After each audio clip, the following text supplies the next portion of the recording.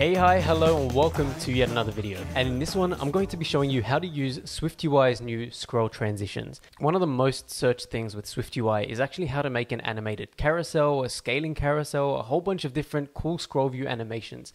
And with scroll transitions, it's actually so much easier. You can do it all in almost a few lines, and I'm going to show you exactly how to do that. So we're going to jump straight into Xcode, and I've got a new file here for us to play around with. So I'm going to go ahead and create a scroll view.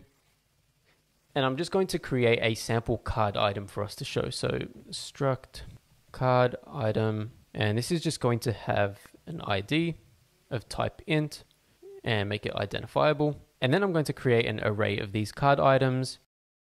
And then to display these, I'm going to create an HStack inside of my scroll view. So I'll create a lazy HStack, and I will then for each through all of my cards, and I'm going to display a rounded rectangle of corner radius, let's say 25. The fill, I'm going to say ultra thin material. And then for my scroll view, I'm going to add a cool background. I'll make it a linear gradient, and our colors are going to be purple and blue. And our start point is going to be at the top, and the end is going to be at the bottom. Now we're going to make sure that we say our scroll view is going to be horizontal, and that should take the full width, and we pretty much have these items here. And another cool feature that SwiftUI comes with for scroll views is the container relative frame. So if I actually add a container relative frame to my rounded rectangle, it'll span that rectangle over the entire frame. And I realized I chose black instead of blue. That looks a lot better. One other thing we have is scroll view padding. And I mentioned this in a recent tweet, but essentially if you add a content margin, and we'll say maybe like, I'll give it 20, it basically gives you padding on your scroll view. And now I have a whole bunch of these cards that pretty much fit the width minus that padding. It's great because this used to take so much more effort than this, and it would almost be really finicky to get it right. This is where it gets really interesting, and we can use the scroll transition. Now, the way scroll transition works is based on phases. There are actually 3 phases in the scroll transition. There's the top leading, the identity, and the bottom trailing. Top leading means that this element would be the top item in a vertical scroll view and the leading element of a horizontal scroll view.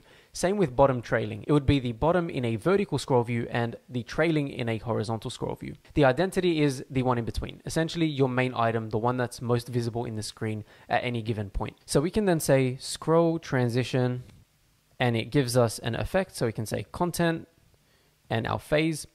We can see phase identity. So is identity, this tells us if it's the middle and main card, and there is also the ability to work based on the value. To model it for you on the screen, at this point, if we look at the 3 cards here, the phase value for this card here is 0, the phase value for this card here is -1, and the card over here is +1. And we'll be using that to control the different animations that we use. One thing you don't want to forget is telling your scroll transition which axes you want the transition to happen on. And here we're scrolling horizontally, so we want to make sure that it knows our axis is horizontal. And then we'll say our content.scale effect, and I'm going to add a simple scale effect.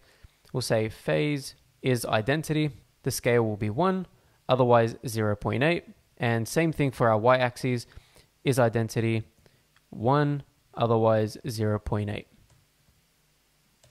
Looks like I got the ternary messed up here, but now if we scroll, as you can see, now the scroll works really nicely, and you've got that scaling animation there. Now I'm also going to go here and say scroll indicator visibility and hide our scroll indicators. So now they don't show up. And the last cool thing that I want to do is I want to add a 3D effect as we're scrolling through this. So this is really easy. We're going to say content.rotate 3D. So 3D rotation, degrees.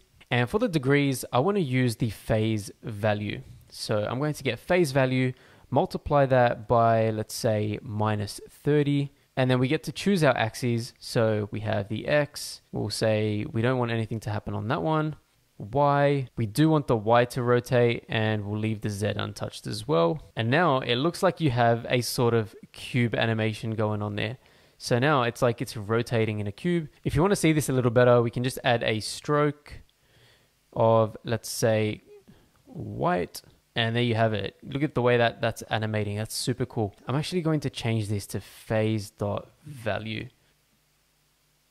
And then just look at that. Look how nice that animation is. It's just coming in from the top and animating in 3D. That looks awesome. Something like this would have taken so much more code, so much more effort to write in standard SwiftUI. But now with scroll transitions, you can animate pretty much however you want.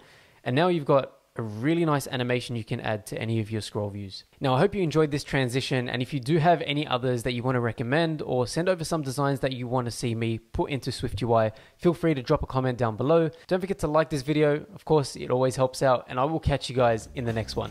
Peace.